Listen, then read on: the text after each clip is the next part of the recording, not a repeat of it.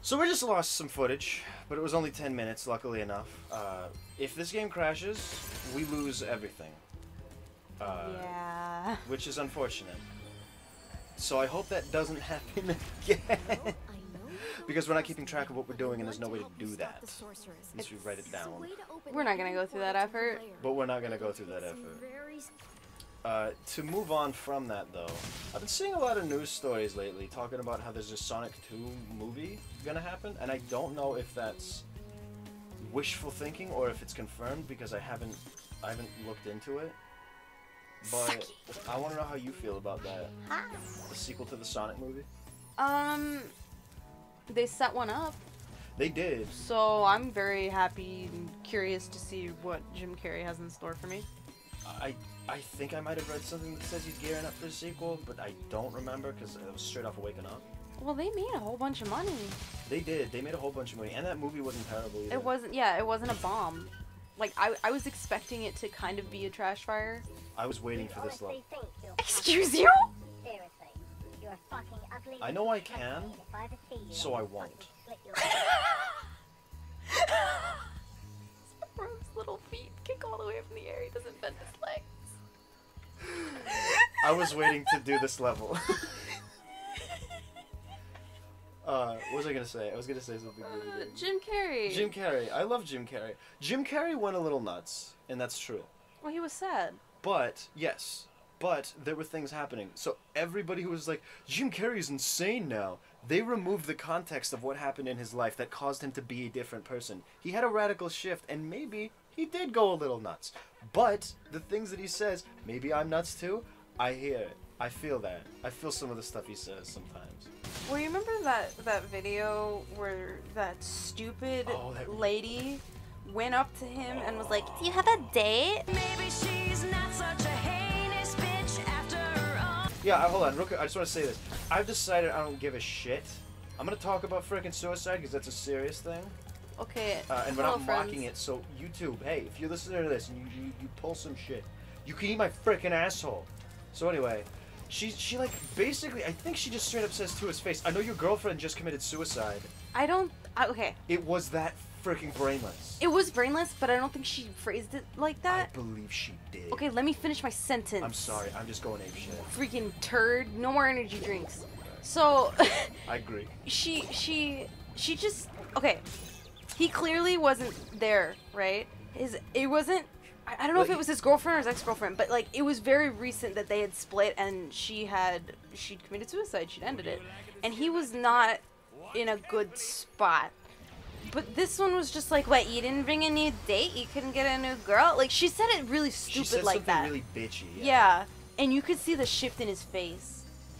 And after that, he was like, "Oh no, I'm not wasting my time at one of these stupid functions." Like, well, but he played it off really well. Like, he wasn't aggressive. He did. He got really aggressive. He got really flustered. Well, he didn't. Not aggressive. Excuse me. He got really flustered. Yeah, he was flustered, but he played it off. And so she looked around at the camera like, "What is he doing?"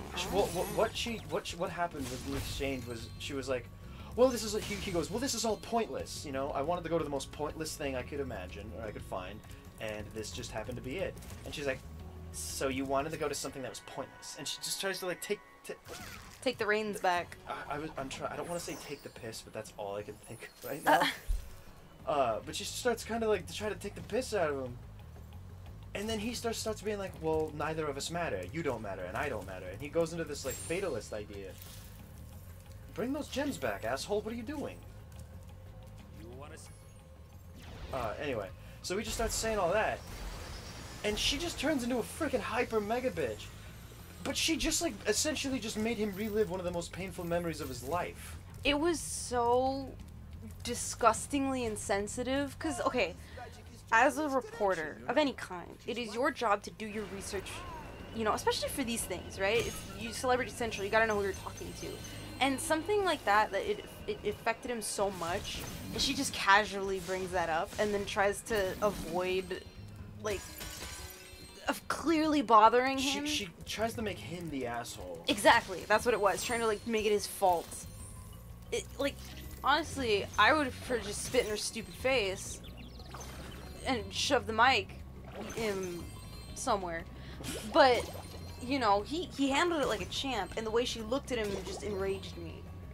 Because you brought this thing You up. made this man relive this pain, and then you're going to mock him. Exactly. He was in the process of grieving. It was rough. I think he was just trying to get out of the house because he was sad. Did she get fired for that? I hope she got freaking shot. Oh god. No, not shot. We do not condone that. Okay, I don't hope that she got shot. Thank you. I do not hope she got shot. Be quiet. I don't know. It's just we're barely getting over, like, as a society, we're barely getting over that stigma around suicide and depression. And stuff like that is really frustrating. Like, it is a serious thing. You know what I mean? Yeah, well, like, let's talk about The Sopranos again. In The Sopranos, everybody's like, "Oh, he's going to go see a therapist. What's wrong with him?" Like, the 90s were a different time. Yeah, that show, yeah, I forgot it was in the 90s. 1999, so. Yeah. Well, I guess the 2000s. Whatever. It was a different time then. Okay, so I've only finished season 1 right now. What's fascinating about it to me is I remember, like, as it was coming out and stuff, or when my parents were watching it, nobody ever talked about The Sopranos unless they're talking about the ending and how a bunch of people were getting killed. Or they were just saying, "Who's gonna get whacked this week?" Yeah, isn't that fun? It's Isn't not The that Walking most Dead. Annoying? So I just thought it was like a mafia show where a lot of people got whacked, right? No, it's the like Hulu. I saw it. It was like, oh, this mafia like boss is struggling with anxiety, and that I said, huh, that's not. I mean, I knew he saw a therapist, but I just thought it was some sort of like gimmick thing. No, there's depth to the show. It's fascinating.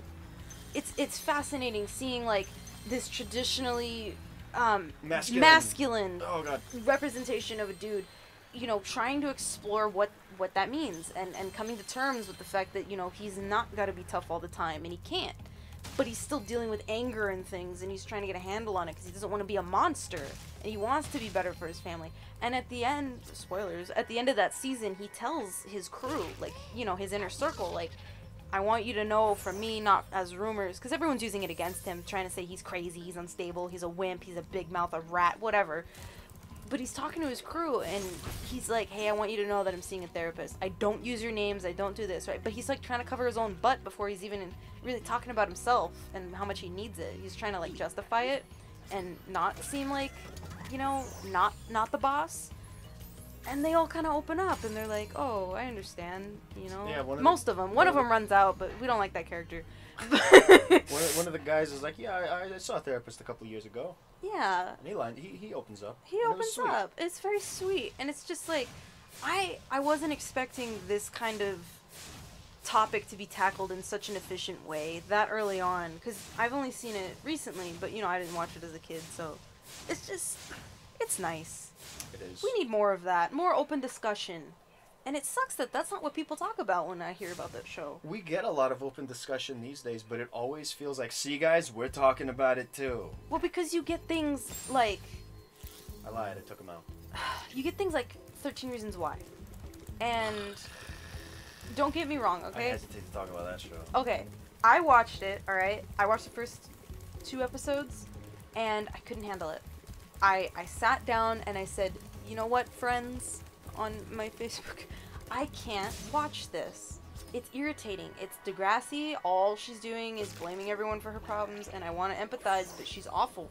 And I looked up the way the book goes, because it's written as a book first, and she's disgusting. This character in the book is just gross.